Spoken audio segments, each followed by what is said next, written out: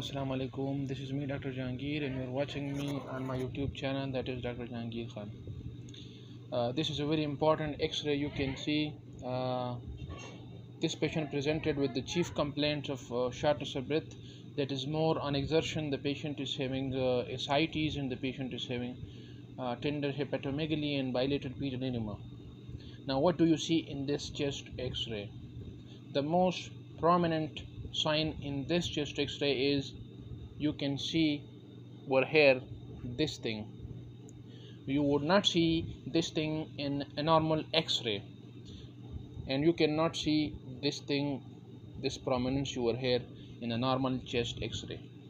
Now, when you see a normal chest X-ray, you are having aorta coming down, and then you appreciate the pulmonary trunk over here. So you can see a small depression on the chest X-ray. This depression is called pulmonary bay. Over here, this depression is obliterated by this thing. This is called positive pulmonary bay sign. This is called positive pulmonary bay sign, and the pulmonary bay is obliterated by this opacity. Now, what is this opacity? Normally, you can appreciate the aorta behind. This is the aortic line, and this actually over here is pulmonary trunk. So normally there is a concavity. When you see a normal chest X-ray, there is a concavity. So in this X-ray, the concavity is lost, and that is replaced by an opacity. And also, if you see over here, that is also the size of that is increased. This is called pulmonary arterial hypertension. This is a case of pulmonary hypertension, pulmonary arterial hypertension. The pulmonary trunk is dilated, and the descending pulmonary artery on the right side is dilated.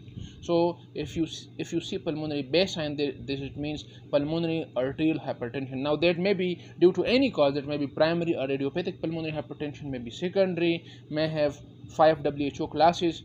We will discuss in the next lecture the algorithm for pulmonary hypertension. But right now, you just focus on this chest X-ray with a positive pulmonary bay sign, and this is called pulmonary arterial hypertension. So pulmonary bay sign, this is a very important sign. You can miss this, but you should not miss this. This is a prominent pulmonary artery. We know that in the right hilum we are having arteries, veins, nerves, lymph nodes. But when you see pulmonary bay sign and along with that the bulky right hilum, this is actually a descending pulmonary artery.